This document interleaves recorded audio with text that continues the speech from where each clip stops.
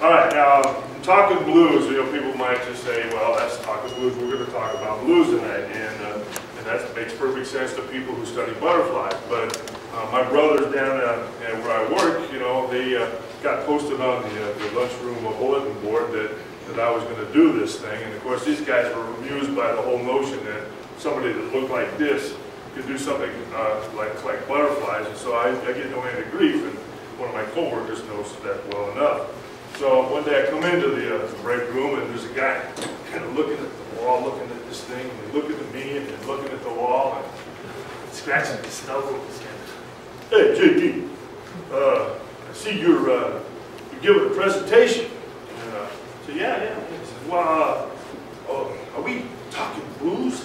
And I was tempted at that time to digress and go into the history of the buckwheat blues and evolutionary dynamics of post-glacial dispersal and adaptation, specialization, differentiation, and I said, nah. No? I said, no, it's just a kind of butterfly. It's a blue butterfly.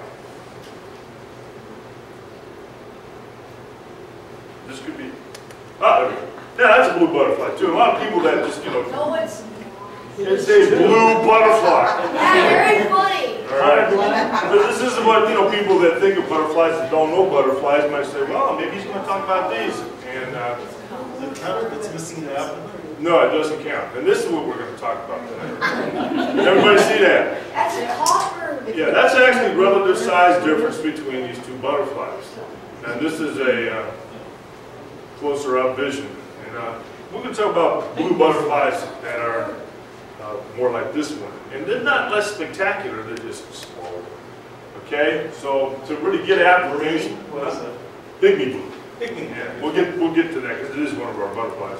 We're going to kind of look at how these things break down. Now this is half or half the tree from the tree of life of Lepidoptera, and this is the half that really has some meaning to us because the other half involves all these things that are leftovers from the Cretaceous, and they live in southern beech forests, or they're like mandibulate moths, moths with mandibles, so they don't really count even though they're kind of like the major part of the whole stem. But you can see right up there at the top are the butterflies, and I don't want anyone to think that because they're up here somehow they have priority, because really they could be anywhere and they could reverse those trees around and they could be in the middle. It's important to recognize that butterflies really are only specialized day-flying moths. So, those of the people who, those people who, want to think of butterflies as special and people that study them as special, now you just glorified moth collectors or observers. This is a closer look at the real butterflies, all right? They excluded the not real butterflies, which are the skippers, okay? They say true butterflies, but they don't say, the false butterflies. But if these are true butterflies, then these must be false ones, right? I don't know. It's a fidelity thing. You don't want to know, man. Why do you ask questions like that? It's the moth-like butterfly, or it's the butterfly-like moth? Anyone that this might be familiar with? No, they're all tropical. One might get into Texas, but you don't want to go there, really. Okay, this is the whole arrangement of butterfly families. Now, there's only 5 of them. And some people might say, really, there's only 4 because you can combine these two. But Lycanidae are the ones that include the blues that we're going to be talking about tonight. And so, I just expanded that branch, and you can see that, there's all kinds of subfamilies in that group. And it's really interesting, actually. These 3 here are the ones that we think are important because in the north, where science has, scientific methodology basically evolved, this is where, these butterflies occur. These other things are African or Australasian. And so as a result, we didn't grow up in those environments where, we had a diversity of lichenids flying around. We just had these 3, so we think that's really what lichenids are about. But the Polyomytini are the blues, all right? You got a question? No, you don't. That's really carnivorous. Yeah, some of them, the larvae, not the adults. I like more immediate response with my accelerator here. Okay, now this is a breakdown even further, and that's just about as far as I want to go with this. Yeah. Now, need to get through the life history a little bit because it's real important with lichenids. It's real important with blues. Basically, you saw earlier tonight that you had the egg and you have the larval stage. The eggs are really interesting with lichenids. They have this microstructure, and if you go deep inside there, you see some incredible structure. You know, we talked one time, we had a thing on the scales of butterflies, and you saw the infrastructure. Well, it's really fascinating in and around. This is where the sperm enters the egg. So when you think about, you know, the importance of procreativity, the sperm-egg interface is critical evolutionarily, and it probably has significance at several different levels. But hey, you know, that's for another time. Come on, baby. There we go. Now, blue larvae are all of a kind. They're kind of slug-like in shape. Now, I want to point something out. I don't want to go in great detail about the larvae. But see these little bumpy-like things right here? And there's a total, actually, two on this side and two on the other side that you can't see. Now, these are actually tubercles that have an inverted sac, which, upon stimulation, everts and gives a substance. I don't know what the substance is, but it drives ants crazy. And the reason I'm bringing this up is twofold. One is because blue larvae are going to be associated with ants a lot, and that's one way to find them if you've got nothing else to do. The other thing is that its name is given. It's called Newcomer's organ. And Ervil J. Newcomer was one of my mentors, and he was the one that basically defined and described this. And so we're going to kind of, helps if I press the right one. But these things are pretty bizarre sometimes, depending on what part of the plant they feed on, etc. And then this is a pupa. You saw the really glorious pupa of the American lady. These tend to be kind of like, resembling a rodent drop. Now here we go. This is where we're talking about. This is a real important feature in the blue butterfly biology. Okay, this is a larva being tended by ants, and we have several photographs. We might as well just move right through them. This tending is all so that these ants can get the substance, which is affectionately called honeydew. Now that means basically that anyone using that term says, we don't really know what this stuff is, but ants love it, and honeydew seems to know. It's actually more often associated with aphids. Yes? Nomi Pearson, her work in Australia showed in that case that it was cocktails of amino acids, fairly basic stuff that's really good for them. Obviously so. I think there's something fundamentally useful to these ants, but it's also something really attractive. Like it makes them high or something. Because these ants, you just rarely find an unattended, like handed larva in the wild. And I'm just going to go through a number of these. Real attentive. Now, in the most advanced cases of this relationship between blues and ant larvae, the ants will actually carry young blue larvae into their nests, feed them their brood, and to maturity. In other words, they become carnivorous. They eat ant brood. And then upon emergence, they have an elaborate way of escaping ant predation. It's just like, wow, man, this must be an important thing. And I'm going to tell you why a little bit later on. But one thing I want to say about it is that because of this relationship, we have an interesting thing happening in the plants that these blue butterflies use. Because they'll use a plant, one specialist on a certain plant will come in and have this ant association, and then another kind of wander in, and they'll use the same genus of plants. Like say we're talking buckwheats, all right? And so it'll lay its eggs on any number of buckwheats in that environment, but because there's this already extant plant or ant association, and association with this one plant being used by the one butterfly, then the increase of the ant protection that comes as a product of that already existing relationship increases the survival of those that lay eggs on that plant. So you get two. And then, of course, then you've got, like, the ants are like, oh, this is cool. I got Holsteins and Guernseys, And then you go to the extent that 3 and 4 and as many as 5 different species get compounded on one plant. Now, it's true that that plant has to be, a pretty nice plant. We'll talk about some of them that we'll see in a minute. These are juicy, luxuriant plants, and so they have to be able to withstand drought, etc. But once that plant is found, then this guild building of Myrmecophilus lichenids, which would be hoppers, hairspinks, and blues, is a real interesting phenomenon. Okay, some other things. I'm pushing on the accelerator, getting no answer. Do I need to point it down here, Dave, or? Point it at the projector. All right. Okay, this is more of the same. Am I going backwards? No, okay. Another thing you're going to hear us say about like blues and lichenids in general is we're going to talk about genitalia. In fact, you might think butterfly people are a little perverted because we talk about genitalia all the time, and we show pictures of mating butterflies. Well, the genitalia are important because this is a structural character that we can actually help to determine specific differences between some of these very, very complicated butterflies. And I'll show you some examples later on, but I wanted to kind of go through some of the terminology. This is the equivalent of the penis. This is a ring that goes around the tip of the abdomen. The penis is inserted in the middle. There's kind of this big blocky thing on top called the tegmen, which is also the uncus. And this is a side view of the same thing. So this here is equal to this here. And then the valves, which they're not really grabbing things. They're more like guiding things in terms of positioning female abdomens. Now, Lars studies moths that have some really fantastic stuff that comes out of the end of the Aedeagus. They have these elongated membranous things. Butterflies tend not to, although skippers have some more. But we're just going to kind of go through. This is what it looks like when it's broke down into its component parts. It looks real tidy and everything, and that's what it looks like actually on the slide. That's actually a female genitalia, but you can see it's like all of a sudden, while the real world comes to the artist's rendition, and things kind of dissolve.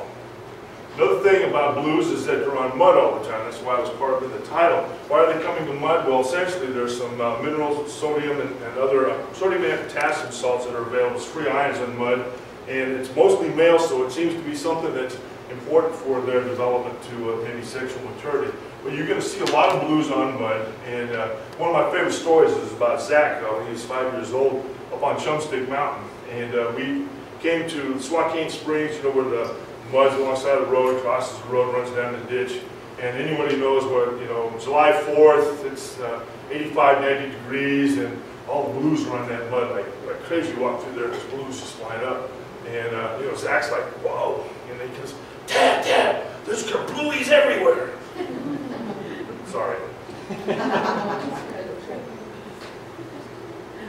Now, the other thing that's interesting about blues is that really it's only half right. Now, this is a dimorphic sexual pair. This is actually Celestrina lucia, the Lucian azure. And what you can see here is there's quite a difference between the sexes. In this one, at least the female is essentially blue. But in many, the females are actually not blue, or they have only a scattering blue scale, so they're sexually dimorphic.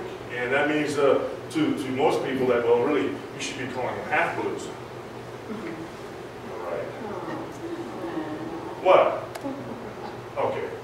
Now we're going to go on, and we're going from order of ease of differentiation. Everyone's going to be able to recognize these butterflies pretty quickly. This actually is a Washington butterfly now, although by just the hair of its teeth. Okay, it gets into Washington just barely, and it's a spectacular butterfly, despite the fact that it's often no more than like 5 millimeters across. Now, one of my favorite stories about this butterfly was in California, where we were in a place where there was a lot of this was tumbleweed, Russian thistle, and I think the scientific name is South Sola cali.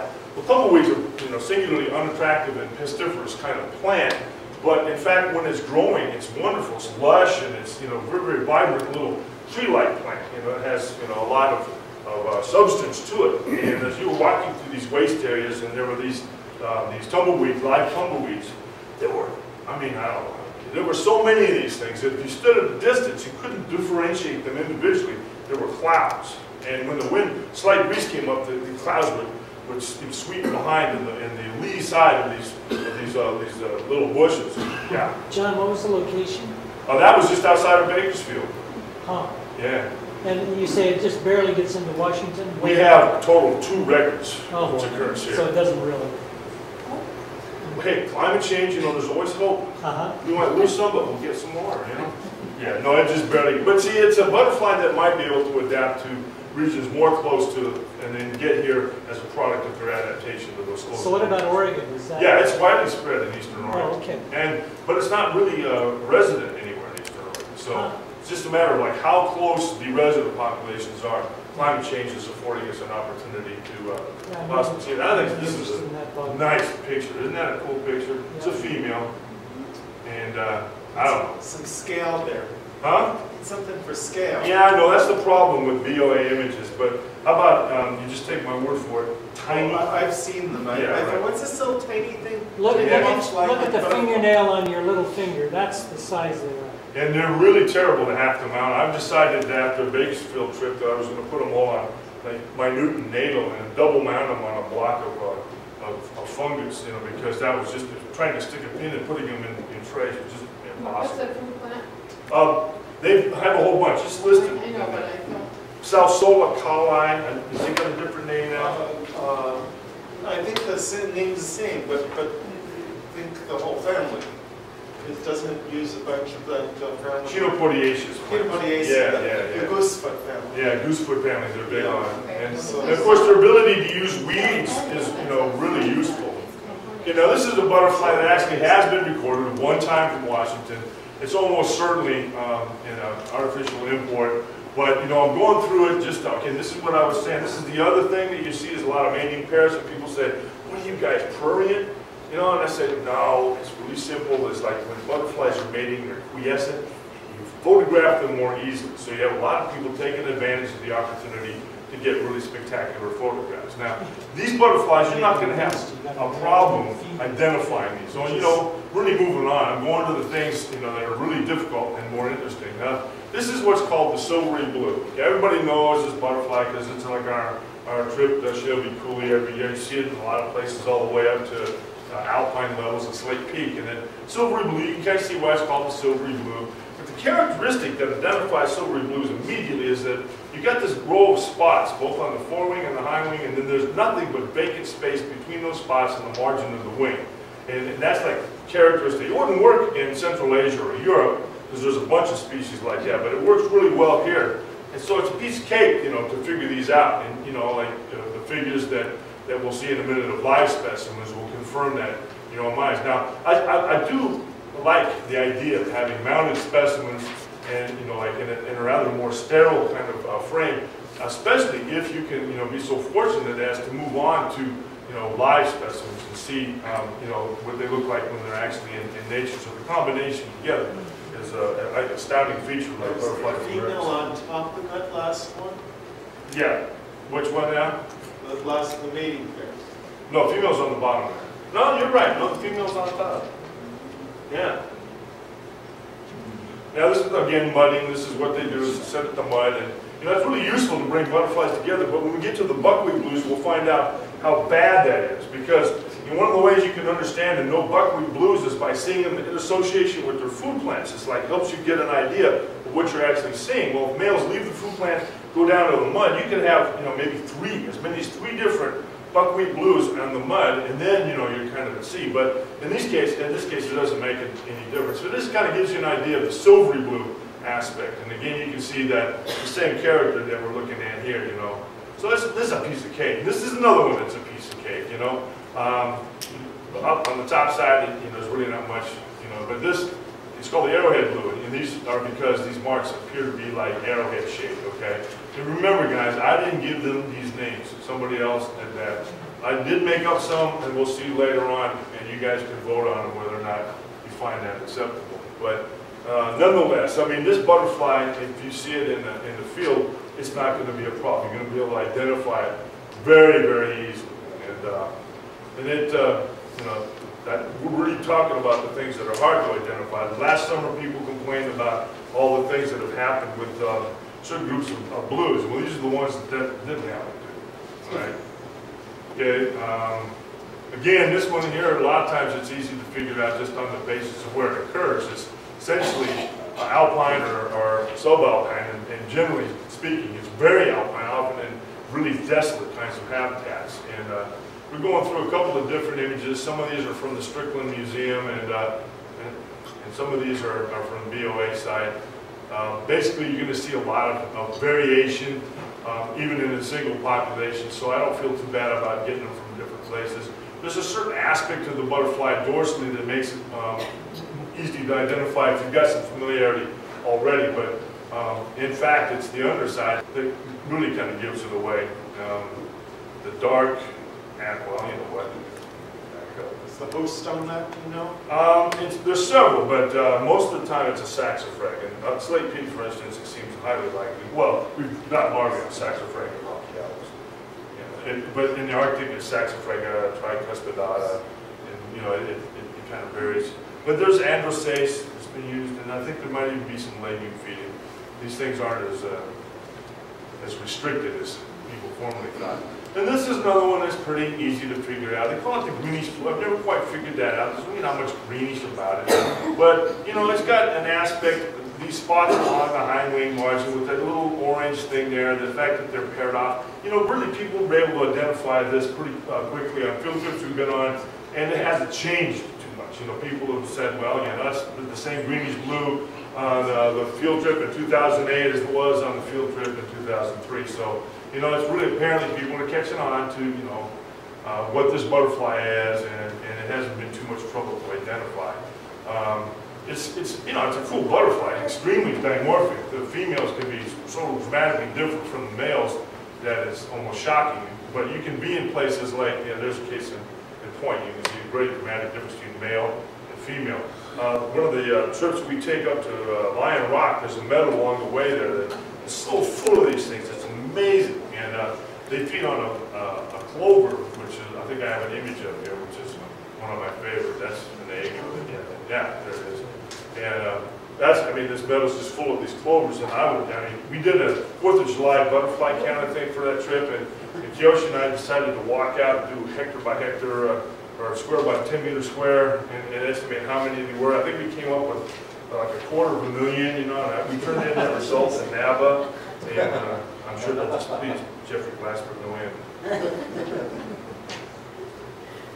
This one is a little more difficult, but nothing's really changed. It's the same waterfalls blue that it always has been. This is an easy one to kind of figure out because it's got this halo of you know, around the spots in the median band. It's not silvery blue because you can see all these other markings between the middle band and the edge of the wings.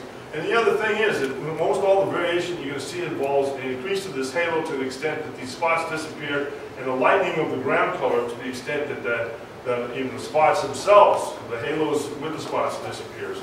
And that's just part of like what we're going to see. Now, this site here, you know, this is a familiar site to anyone that goes to the east slope of the Cascades in June and July. You're going to see something that looks like this. You say, wow, man, this is the picture that JP showed us last February, when it, you know, it's almost the same that you can see repeated time and time again. Now this is an example of an individual where the ground color is paled out and the spots that are less contrasting.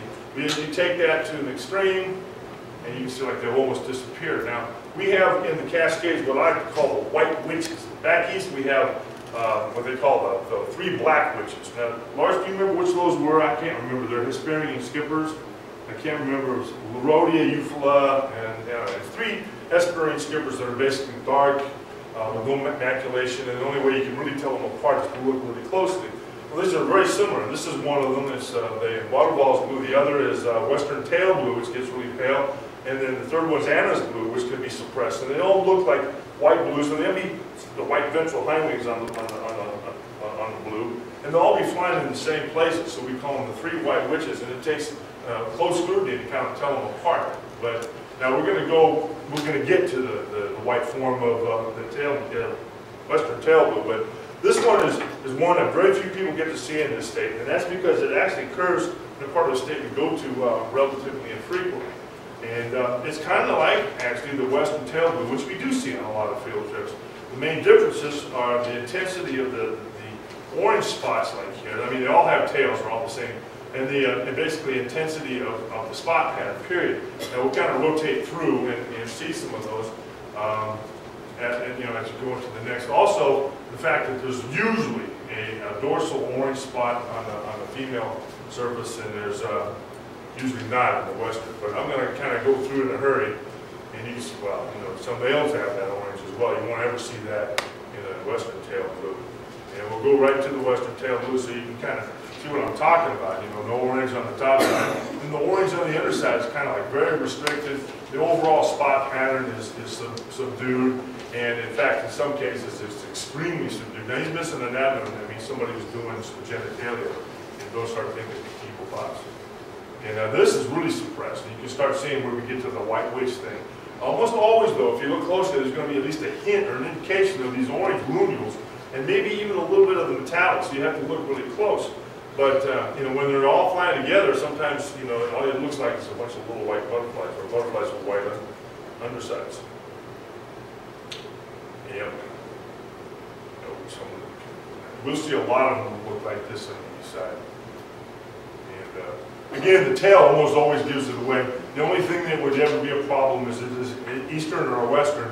And then if you're not in the appropriate places, which is like in the northeast of Washington, you're not really going to see an eastern anyway. So, you know, if you know you're in a place where they could occur, then you have to, you know, go a bit further. But again, this hasn't been a problem. People haven't come back to me and said, dang, man, I can't tell the difference between those eastern and westerns. They're just killing me. You know, most of the time they say, what the heck are these azures that you're talking about? We'll get to them. I don't know what that is. It looks like a mistake. Yeah, we do get some in Washington that are better marked. Okay, now, see, I mentioned azures, and just like magic, it happens, you know. Who's in charge? Why do you think that happened? All right, Echo azure. Now, hey, 7 years ago, 8 years ago, we didn't have an Echo azure. We called it Celestine Argiolus Echo. All right, and it was like a totally different thing. Well, things have changed, and the only thing that hasn't changed is the butterfly that we all know. It's basically still the Echo blue that other people have recognized. And all the characters by which you can be distinguished, you know, these spots that look like spots of eyebrows along the margin of the wings, you know, same butterfly. You know, really is essentially the same butterfly. The only thing is how we recognize it and the name we call it. All right? And, oops. Sometimes this does really well, so well, in fact, I get ahead of myself. Now, come on, everyone knows this butterfly. No one's going to misidentify that thing. Notice the color here, okay? This is going to be critical later on. This is a, I don't know, people have described it as kind of a violet blue. I'm not sure I even know what to describe it as. It's got some elements of luster to it. You know, it's not just a regular blue like a water ball's blue. It's got maybe a little bit of iridescence, and somebody could look at those scales and probably, you know, in fact, haven't you done something like that? Yep. Yeah. You can do some more too. Yeah. If they ever come out. Yeah, yeah. And there was an issue with that last year, wasn't there? Yep. So we're moving right along. Now this is the one that people get a little bit squirrely with, okay? And we get these along the east slope of the Cascades in like Kittitas County and in Yakima County, but it predominates in the Blue Mountains. So you guys went to the conference last year and you saw what you thought were Echo Blues over there. They were all of this thing here. And this is, we don't really know what's going on here. We're not sure of what's going on here, but again, a basic aspect is pretty much the same. See how much darker these spots are here? That's just an average individual of kind of a normal form. Sometimes you get these really blocky things, you know, that are really, and even more extreme than this. I looked for the most extreme that I could find, and I went back to Andy and says, we got to get some more of these images of the really extreme forms, because they can be almost where the whole basal area is full of this dark scaling. Certainly not like our Echo Blues, yes. John, are these multiple brooded? Do you know? Nigrescens, it's hard to tell. They have sort of a long single brood. Do they come I out don't think early? Huh? Do they start early? No, not as early as Lucia's. No, they're about like with Echoes. I mean, you know, Echoes are pretty early blue too. Yeah. But I put a lot of images in here so you can see that there's really a lot of difference in terms of like the expression. In fact, it's characterized by not being standard. You could go into a place and see lots of these blues, and every one you look at would be slightly different, and it's, you know, kind of a bizarre thing. People have speculated about, you know, where it came from, and we'll get to that when we get to that species, which is just around the bend. And I'm just going, I kind of picked as much as I could that would give us. Now see, here's something that looks kind of normal, but it's from a population that included all those other whacked out things, and that's part of the deal. You know, is that you get things that look like a pretty typical Echo Blue, and you get this other stuff. But now there's the one that we think may explain what's actually happened, okay? In the course of non-human events before the age of time, there were things that happened, like glaciers came and they went, and things happened such that populations came and they went, and then one another butted one another at some time. There was some maybe hybridization going on, and that hybridization may have led to the introgression of genes from this species into the Echo blue, and that's what we're seeing. Because this species, now you see right off the bat, see how this is a much, much lighter blue. It's very, very silvery color. Anyone who's been to, what's that, Cowiche Canyon, and seen these things flying on our field trips over there, immediately you can see, wow, this is really different. It's a much more whitish blue, and the intensity of the dark markings on the underside is severe. I mean, sometimes much worse than that, but never less than that, or at least rarely less than that. No, that's the last one. Got JP some slack here. And, you know, it can be pretty remarkable. And that's, well, this is from Cowiche Canyon, okay? And there's some people that were really surprised to hear that we had these populations in Cowiche. People, you know, considered that this is a butterfly that was pretty much limited to transboreal Canada, from, you know, Newfoundland to Alaska, and penetrated south into British Columbia. And, you know, I didn't have the heart to tell them it's worse than that, friend. It's not just penetrating from this transboreal force, it's going out into a desert canyon. And that's what Cowiche Canyon is. I mean, it probably flies in some of the same places Aberdeen and Warmole would later in the summer. So it's pretty striking. Now, we haven't resolved all this, but you know, I think most people can identify the taxa. And this is the one we run into problems with. Now, there's two butterflies that have this basic setup. Real blue in the male, showing orange lunules on the hindwing like this, okay? You see this is kind of a pinky orange color, and there's really no other butterfly in the Northwest between this one and the lupin blue, all right? So right away you can, you know, identify down to those two, but the problem is that for a long time we considered that this was the butterfly that existed in Washington primarily, and didn't realize that we had lupin blues at all. And then we thought we were all lupin blues, and didn't realize that we had this one. When you see the list coming out, we'll talk about the fact that this definitely occurs in the Columbia River Gorge, probably occurs much more widely than we ever knew in southwestern Washington. And the reason is we're not looking for it in the right places. It flies in like garbage dumps. I mean, it's really, you're going alongside of the road and you see old cars and, you know, a couch, you know, thrown out by this. That's where you got to stop, because that's where you're going to find these things. They're in really trashy places. They feed on plants that, like lotus, funiculatus, and other things that you know, would be found on the dry side that are really kind of weedy plants. And that's what they feed on. They feed on fabaceous pea family plants. They don't feed on buckwheats at all. So, you know, this is a butterfly you all need to go out and look for, you know, much more assiduously. And this is Ackman, right? Ackman blue, right. Double check here. You forgot. Yeah, now, we're going to get to the characters that distinguish it essentially between that and the lupin blue. Now see, where the orange band is on the hind wing, there's almost, you know, there's some spots, there's like an orange halo, maybe even a band formed from a halo of spots, but there's no dark coloring basal to that, in other words, towards the base of the wing. In a minute, I'll have it compared again here. See how there's just this abrupt end between the orange and the blue, all right? And again, I wanted to get as many of these images so that, you know, you guys can see I wasn't just making this stuff up. In the lupin blue, on the other hand, is really quite different. You see how there's this really strong, dark line. It can be, well, less of a line, more like another halo, but it's a definite contrast between the orange and the base color, which is the blue. And that's a female, which is more blue than you would most males. Now, again, here's one where it's a little bit less, clear that there's dark color along that orange margin. But you can also see that it's, you know, it's got a kind of a different aspect of color, but it's pretty, you know, pretty suggestive. Architect sense. Yeah, don't pay attention to that. You know, the man behind the curtain, you know. And I think I was using this, I don't know what I picked that, because that's actually, that looks like an Ackman. Or maybe I picked it because it looks like an Ackman, but in fact, with the heavy borders here, it's probably just a lupin blue.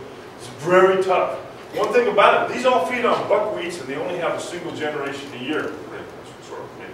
You know, as we're going on, we're finding out that even that's not true. So on the east slope of the Cascades, year after May and June, you're seeing lupin blues because they're feeding on buckwheats. Don't ask me why they're called Talkin The Blues. I just can't explain it. But bottom line, Acmons you're only going to find out in the Columbia Basin, and you're more likely to see them in September, August and September, along the Columbia River Gorge and whatnot. And when you see them, honestly, when you see them for the first time, like when I first saw them in Kern County in 1965, and when I was there most recently, saw them again, I was like, wow, they really look different from Luther. They're tiny for one thing, and they look different from Luther Blues. But we'll keep on moving along here because, yeah, some of these images are really astounding. I really like that one in particular. Okay, now we got a comparison, and these are the examples that I use as contrast, okay? It's an extreme contrast, but that's where you start to look at, the narrow forming borders, the no basal margin, and whereas a very strong basal margin to the orange, and the thicker borders on the forewing, It's like, these things don't work 100%, and they're only kind of like guides. And generally speaking, if you're in the habitat, like if you can look over and see a garbage dump, or you can see an old couch or a car, then it's probably an Acmon. I should put that in a key. And then there's an animal. Now this is something that's happened relatively recently, but it's of interest anyway. Anna's blue is a butterfly found in the Cascade Mountains and the Sierra Nevada mountains of California. It doesn't penetrate very far into British Columbia. And where it does, where it gets farthest north is on Vancouver Island, not necessarily in the Cascades. Now what I'm going to go through is we're going to talk about the dorsal aspect a little bit, the ventral aspect, at least to the extent that we discuss these spots. And one of the things you'll notice right away is it's got orange on the forewing, whereas Acmon never has orange on the forewing. So right away, if you see a butterfly that's got orange like that on the forewing, you eliminate Acmon and Lupus blues, and you get into this group. You see this expression of metallic blue scaling there. That's kind of a cool thing, and especially in live photographs, or if you're there in person, it's even better. And then the extent of the orange development, that's going to be serious over the next 2 species, or 3 species, including this one. And so, we're talking about it. See, this is the same taxon. In fact, probably you could have collected these things on the same day, and it's like total suppression of all that stuff we were just looking at, right? I mean, like, these are the same butterfly, okay? And that's just what you learn to expect. And it's really obvious to anyone who's been on like one of our field trips into these areas where, well, I think I see an Anna's blue. It's like, I think it's an Anna's blue because it's not water walls or anything else. This one doesn't have any spots. I don't know what to do. And that's pretty characteristic of this taxon. Now, the other thing is in the females, this degree of the orange margins that you see. Another name for one of the members of the group is orange margin blue. Well, this would have to be called, if you're going to use the same, precedent, the partly orange margin blue, or the, maybe somewhat orange margin blue, almost orange margin blue. And again, the array of spots on the ventral surface of the females are basically in accordance with what we saw with that well-marked male. And another example, and this is where the markings are even more suppressed. But again, now the reason why I use this one, it's not the grandest specimen, but you can see the barest indication of these little marks. There's a little bit of silver there, a little bit of orange cap. You can kind of see where the orange band here has faded to the orange band there. And this is just part of what goes on in life. What's this? Annas. Annas. Okay, and then these are some natural photographs, and again, you can see that little orange there? I mean, there's where it ought to be, and that's a dead giveaway because it doesn't have tail. This one is, actually more typical because it has a little more, but it's not really boldly marked, okay? And then this is, again, a female, which is pretty boldly marked, but we get both kinds. Now, the other thing that's important is, I picked this one because it shows pretty extensive orange, but you have to call this one a pretty much orange margin blue. But this one here has this crescentic, highly crescentic shape to these margins, and we'll see in a minute when we get to the real orange margin blue that that's pretty critical for determining which species they are. And then we can come back to these if at any time you want to see them again. That's why they give me this machine, right? I'm just going through all the different. Okay, now there's a good example of, again, of how it's only partially, it's not very extensive, and you get the real presenting aspect. Oops. Was all that Anna's? That's all Anna's. And to be honest with you, single place in Kittitas County, you can get all of that variation in one day. So this is a northern blue. And a northern blue, you know, it occupies a very large area, and in that large area, there's also a lot of variation. But there's one thing about it, it's more consistently well marked like this, okay? By the way, there are genitalia differences that will distinguish these butterflies, but I thought, you know, since I'm going to do a little bit more genitalia later on, I just didn't want to get too prurient, you know, throughout the whole thing. You guys know what prurient means? You're supposed to laugh when they say that. All right. But do you get excited when you see their genitalia? That's for me to know, buddy. Sometimes it's not anything I've dissected before. Now, there's a lot of similarities between the Anna's blues and the northern blues on the dorsal side, including the suppression of the orange on the forewing. But you know, again, on the underside, they always tend to be much better marked. And also, instead of being like a chalky white or a basically pale off-white color, they have a tendency to have a fawn. I don't know what fawn is. I'm just hearing somebody, Nabokov, I think, use the word fawn to describe it. It's kind of like a tannish brown color. I mean, come on, fawn. Anybody heard that except Nabokov? It's probably taupe, you think? Oh, there you go. I'm sure glad I asked. All right, and of course, you know, this one belies what I just said because this is very, very pale. But again, you can see that, you know, the expression of the orange here is much more than your Anna's blue, but it's not as much as we're going to see in a second. Now, this is an image that came from Butterflies from Canada, and I use it because it gives you kind of a rundown of the basic similarity. These are actually subspecies of the northern blue that exist all the way from British Columbia to Newfoundland. And you can see that there's a consistency over that geographic range that isn't too dramatic. Whereas with Anna's blue, you almost say, there's an inconsistency that is in fact the character of that species. You know, it's very, very inconsistent. And that's true all the way through California. And one of the things that I want to talk about before we go here is that we talked about Anna's blues being kind of like not especially well marked or less well marked than the rest of these butterflies. The butterfly we're about to look at is especially well marked. Now, all of these things, in fact, maybe you didn't know this, but almost all of these butterflies will hybridize with one another occasionally.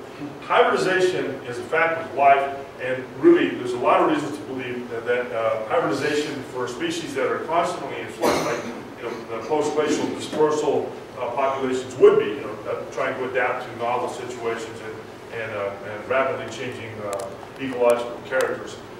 They're going to try to take advantage of whatever that they can.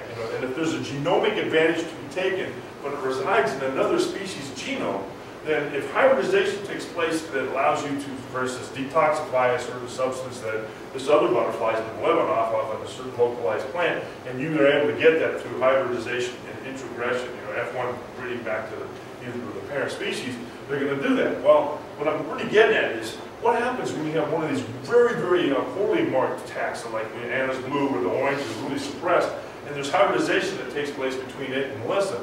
I mean, I don't know this one that is extremely well marked. I'll maybe just get to that so that you can see it.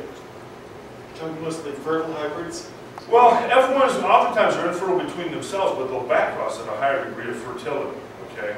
And the degree of fertility is maybe does dictate how successful introgression is, but it's also something we have to consider that there are controller genes, I don't know what else to call them, genes that are responsible for seeing to it that developmental functions that could be upset when hybridization takes place between two distinct species like horses and mules. Horses and donkeys make a mule. Mules oftentimes don't even have genitalia. That's primarily not functional if you want to be reproductive, right? So it could well be that and we know in fact, that there are things that are in place to protect those kinds of genomic functions that are essential for continuation. In other words, the species character is protected, and there's this zone of friction that isn't going to compromise the basic integrity.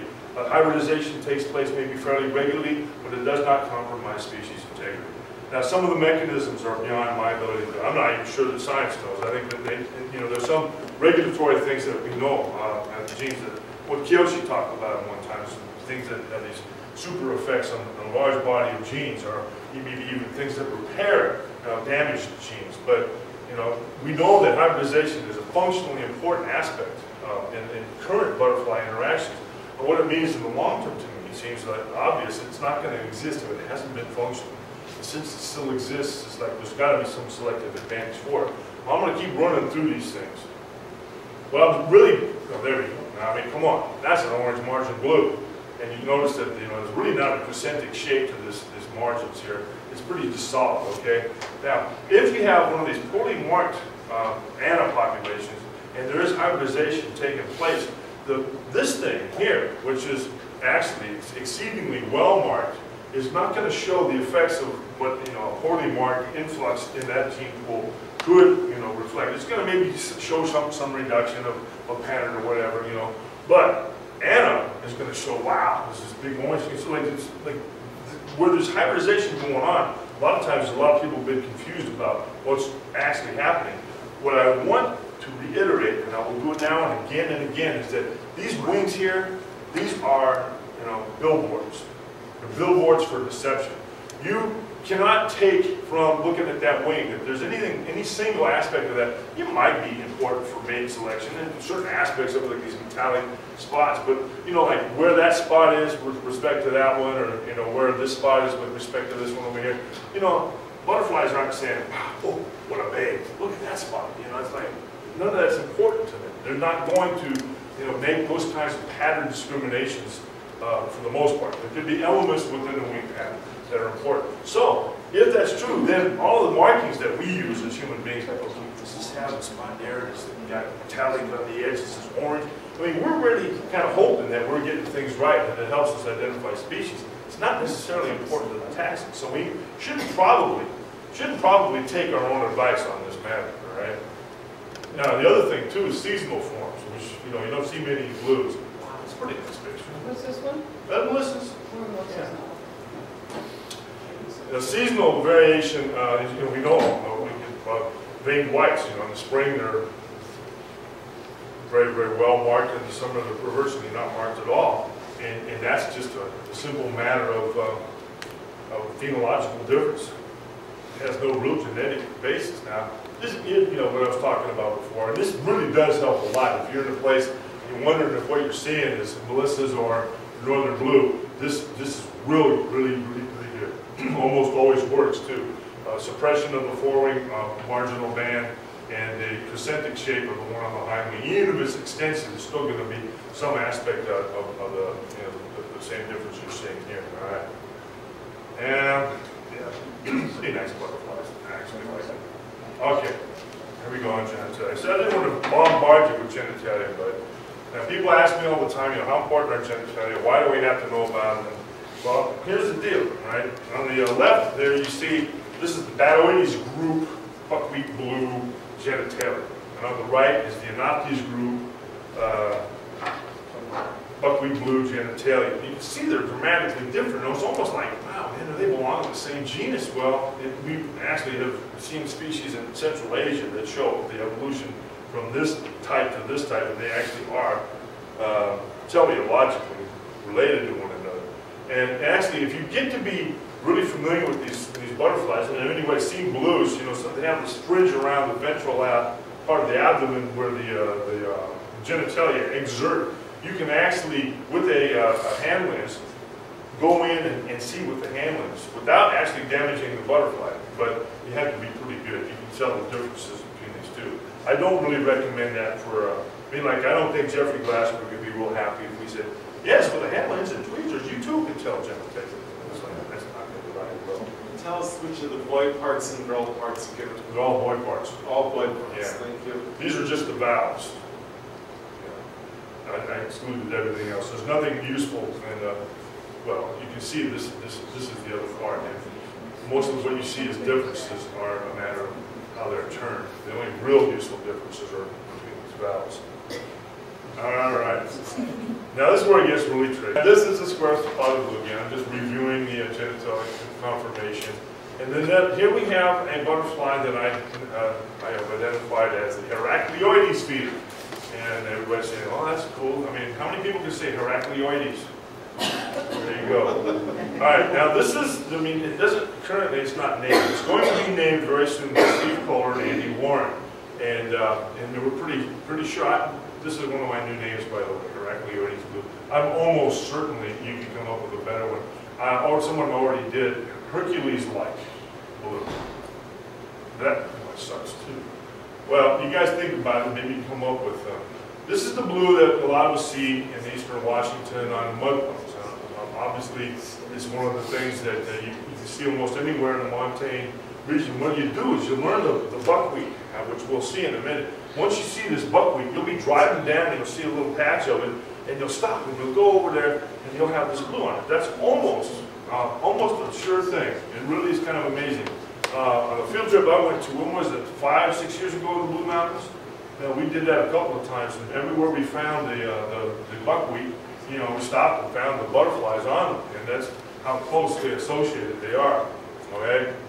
And there's some variation, you know, there's no doubt about it. The butterflies are not, you know, consistently one way or the other, but there's basically an aspect to them that really distinguishes them from their nearest relative, or the one that's most often in company with them, one of the dotted blue complex, which is, instead of being, you know, like a pale tan or even whitish, tends to be more of a cream and have, you know, maybe the spots more separated, whereas these occur in a band.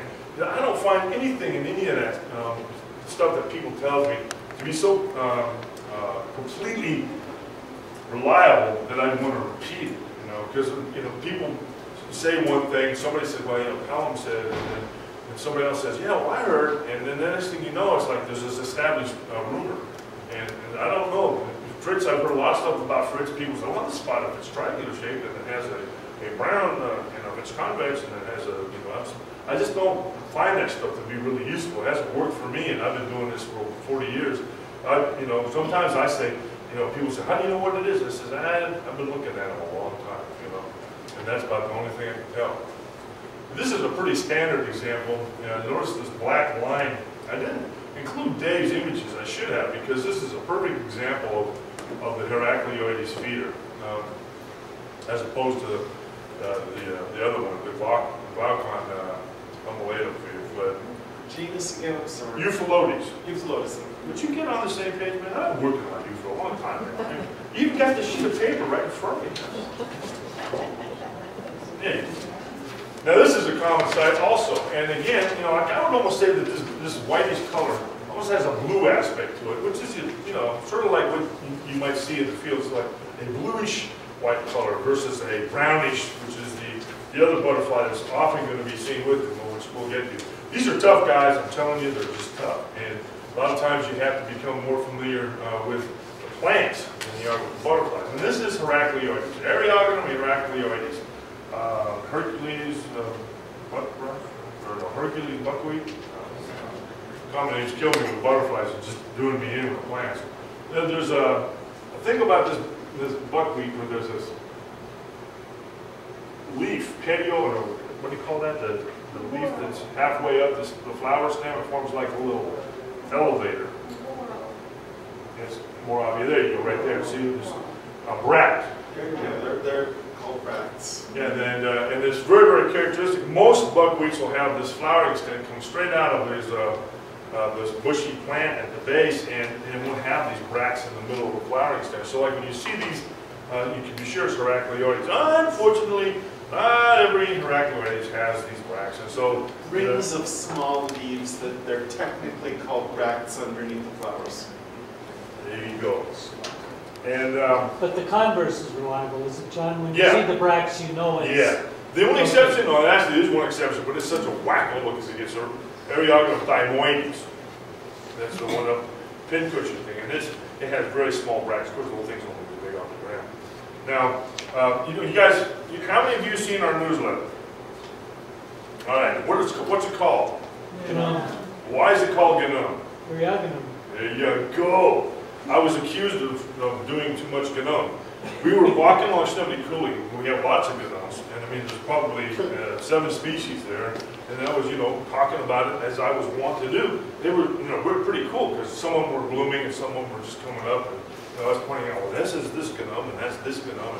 It was Lindstrom, actually, I think it's probably what's all this gnough about? You know, it's like, and that, it's an appropriate title for the newsletter, actually, approval of it. I'm going to go through a couple more images of the Heraclea. Oh, that shows the bracts again. Great.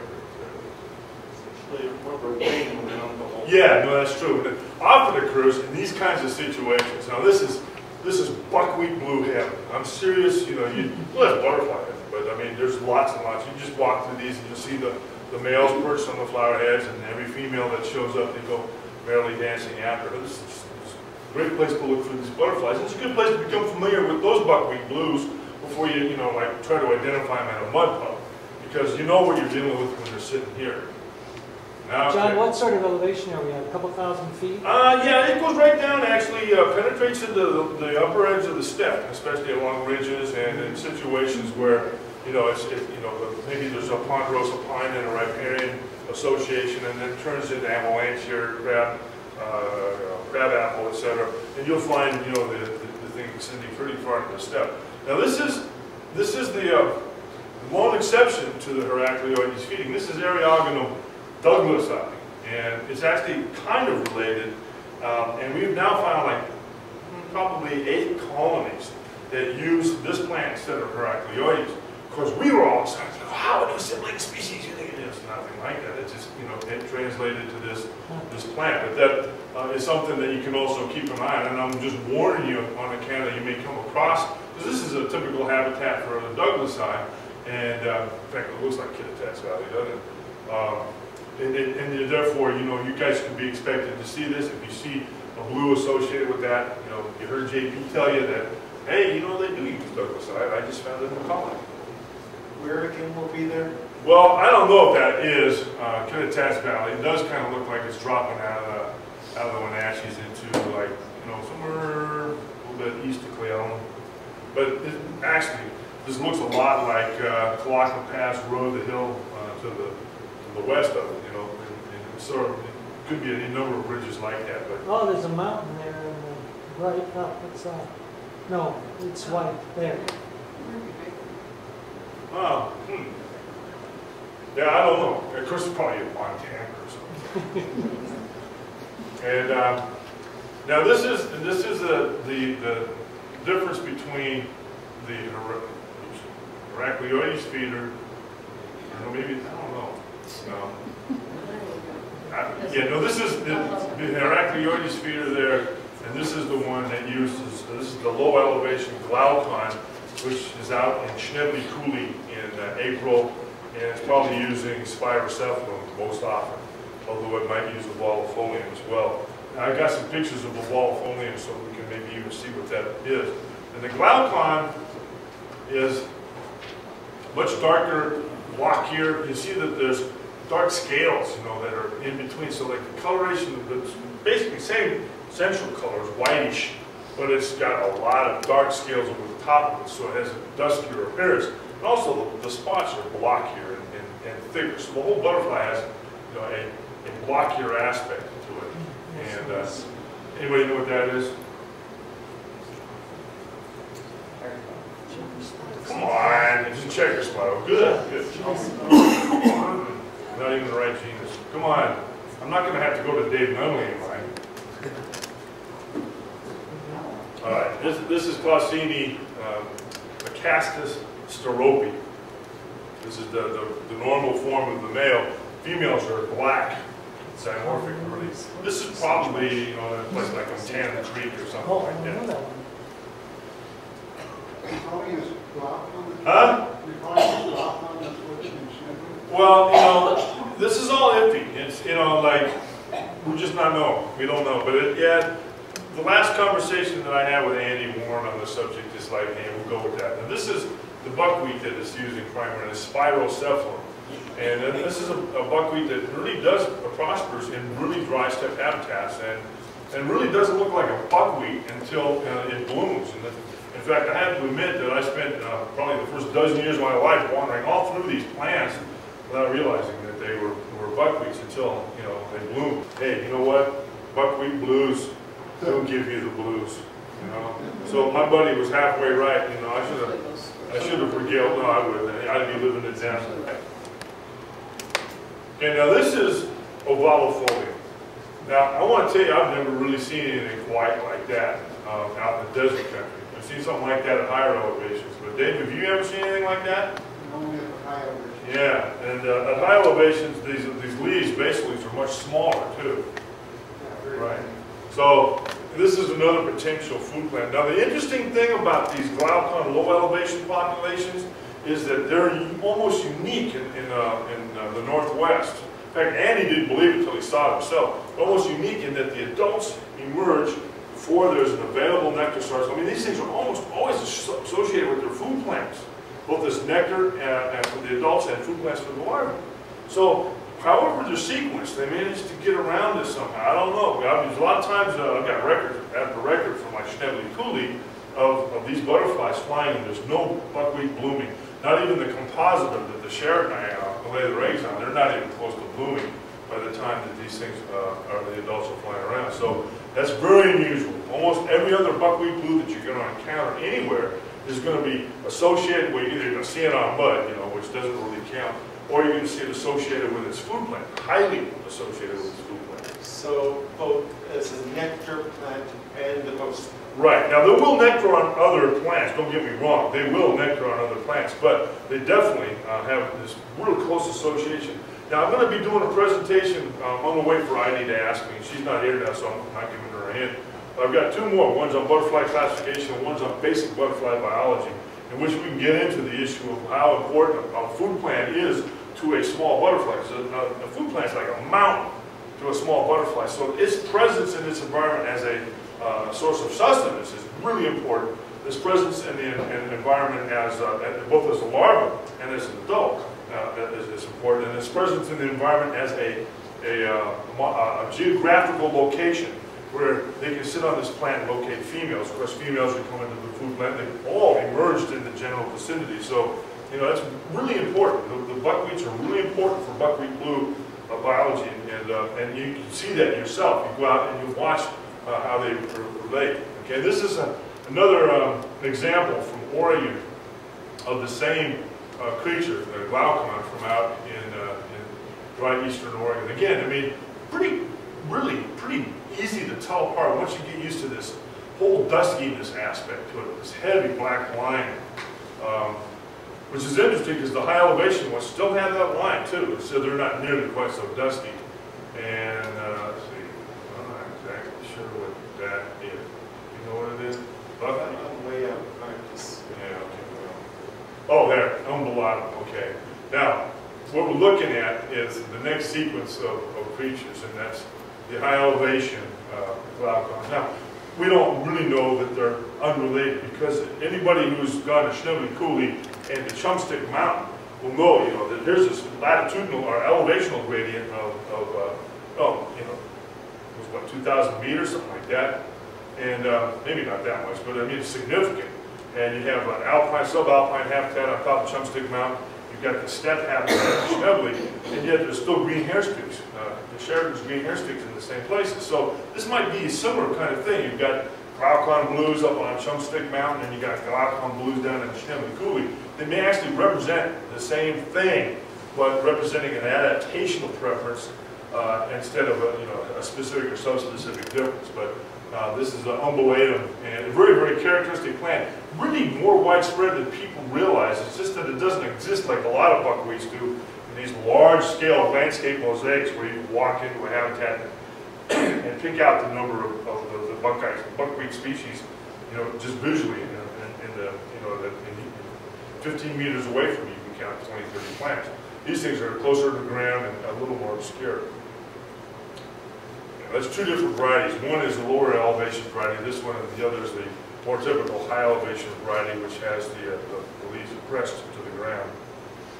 But the color, that's the color. They're dark green, and they've got a pale. I think all of them have villous underside, don't they? Yeah. Figuratively, not almost all. Yeah. Come on, dude. There we go. And these are more examples of those. Again, this is the higher elevation form. So you can see that it's really not quite as dusky. I don't really, understand all that, but it's still got that black line along the edge. It's pretty characteristic. It does kind of distinguish them from, And you're not going to see a lot of female buckwheat blues with blue scaling like that, but you're going to see a few of them. And that's only if they perch for you with their wings spread, which is not usual for any blue. Okay. Now we get to, I say, remember I talked about simple at the beginning, you know, the arrowhead blues, silvery blues, you know, the pygmy blues, and then all the difficult. This is a headache. This has gotten worse, and I haven't even told Dave, this has gotten worse just in the last 2 months. So, give it a shot, okay?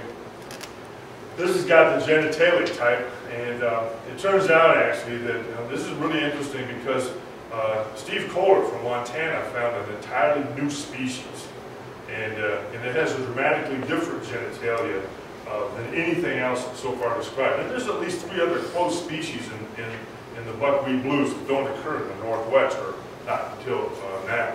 And it's being described, and it's really interesting in as much contrast with this, but it's not really towards any other direction. It's not like it's halfway between one thing, this, and another. It's kind of like this, but in a direction towards something totally wicked. Now, this is the real Anoptes. This is Euphalotes Anoptes. This is the dotted blue. And this is amazing, or spotted blue, for bird. This is an amazing distribution. It's all the way from the southern Sierras, all the way through Oregon, all the way into south central Washington. And the amazing thing is that I've had a chance now to look at these populations. I've seen a lot of them from the south, from Tuolumne, you know, in and around areas of Yosemite.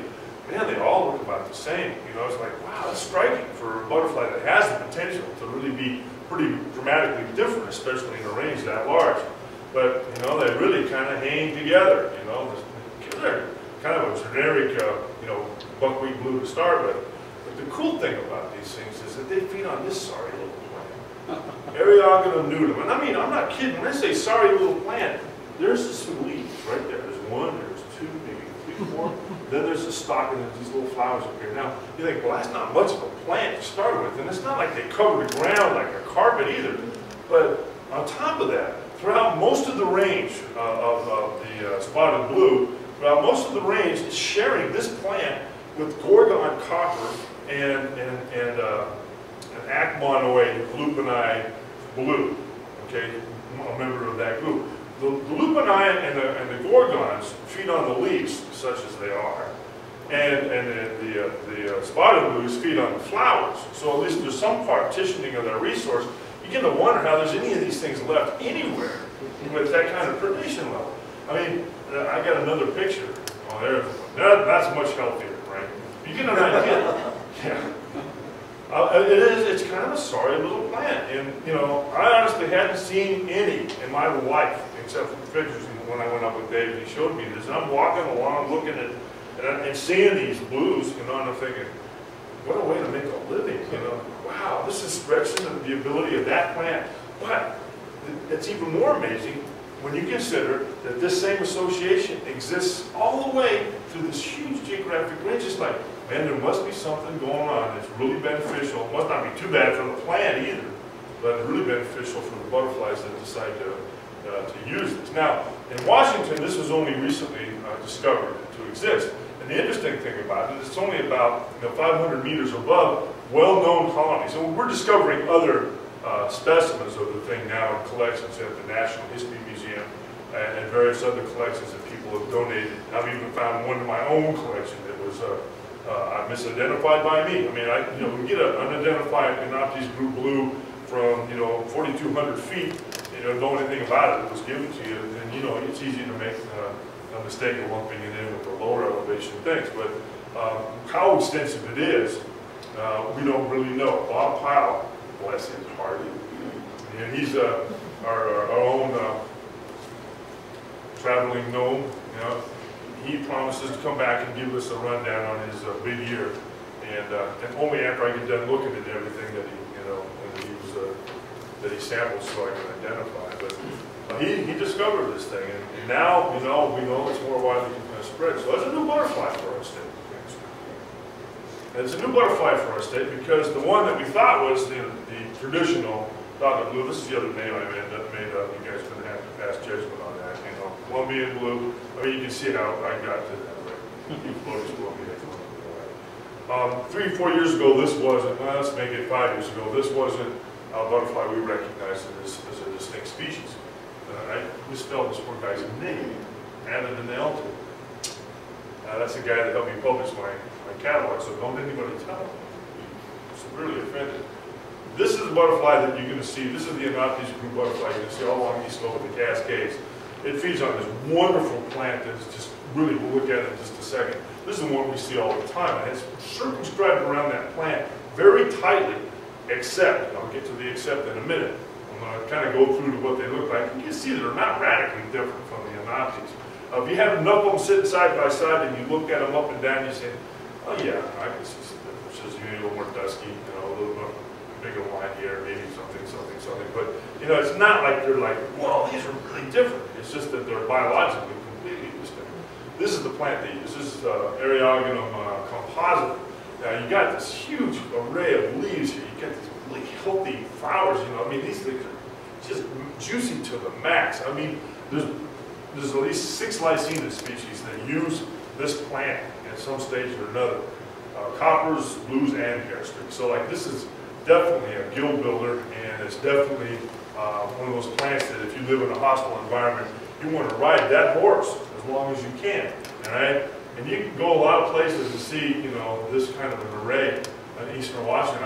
A lot of you guys have. You've seen this plant widely. I talk about it all the time. Same thing, you know, Oregon, wherever it occurs, you've got this Columbian blue associated with it. And there's like, that was our first clue to it. Now, it's not restricted to this, as we'll get to. It's kind of an interesting thing, but it is so commonly associated with this, so widely associated with this, that if you're, you know, climbing up and down the hillside and you see this plant, it's easy to recognize too. It's got these big heart-shaped leaves, and it's got, of course, this very robust flower stalk. You know, when you see one, it's like, oh yeah, that's the one that JP was showing us, and that's exactly right. You know, and you see little blues sitting on it, and you're like, hey, there's the Columbian blue. Now, I'm just going to go through some more images of what the adults look like, and of course, you know, wild images are always better. Now we get to the and or if maybe. Okay, now this is a plant. Kind of looks like Eriogonum nudum that the poor little Anoptes have been defoliating all over. These are not. These are elatum. They're a much more vigorous and robust plant. There's a better idea. You can see, you guys probably recognize this, like this pinkish flower that kind of like goes on. There's places in eastern Washington, as you look over, like this looks like, you know, like right below, come on, Reeser Creek. Our house. You know, huh? Our house. Oh, your house, exactly. You know, in the summertime when these things are in bloom and you're standing, you look out, it's like this sort of pink haze that goes on forever. It's just, now, we first discovered, a long time, it was me that discovered it because there wasn't really anybody around to talk to about it except me. And so I was talking to myself and I said, hey, there's a butterfly, a dotted blue that uses this plant. And that's like, okay, so it's a butterfly that uses 2 food plants. But the thing is that the composite, the buckwheat that the other butterfly uses predominantly is an early summer or maybe even late spring blooming buckwheat that exists in more montane habitats. And this is a late summer buckwheat that exists in more open habitats. I mean, a perfect example of the kind of place it occurs, as you can see. It's away from the trees and then extends well out into the steppe. And because of these flight period differences and because of the elevational differences, it was like, well, maybe we're sitting on sibling species. Well, we had a young fellow, Merrill Peterson, that did a lot of his doctoral research was on Euphalotes genus, especially landscape mosaics. And he did some electrophoretic work on it that indicate, well, the electrophoresis basically can show you allelic differences between populations. And so the idea is if you had 20 villages in Bavaria and you measured all of their blood types, you know, you would see certain kinds of concordances associated with how much discourse they had with each other. You know, there's not going to be, you know, things that are right adjacent to one another that have complete discord. You know, there's not much intercourse going on between them, right? And so, you know, if you see uniformity, then you think, okay, well, the reason why these, you know, the O blood types and the B blood types and the AB blood types are relatively similar to one another is because there, you know, there's interbreeding taking place. I just got last week the bad news on that. One of our new authors on the Butterflies of America website, he said, well, it turns out that some of these alleles are multivalent, and they may actually have the same weight. Now, electrophoresis works by driving these proteins in a gel, and one goes farther, one goes less far, because they have a different molecular weight. And you know, when you actually show that that's not so, then the results of an electrophoretic study are useless. So it turns out we may have actually sibling species here. You sure can't tell by looking at them, though, and I hate to have to make a living off of, you know, I have that one, you know, that usually, you know, there are going to be a lot of them, and that one usually comes positive, but that's where we're at with this right now. We're looking hard. There's definitely no doubt about it. They fly a lot of times in the same areas. You go in spring, you get the one set on compositum, you go in late summer, you get the, these things will actually fly, the blues themselves will fly late into August. And long after the compositum, you know, they're already crispy toast.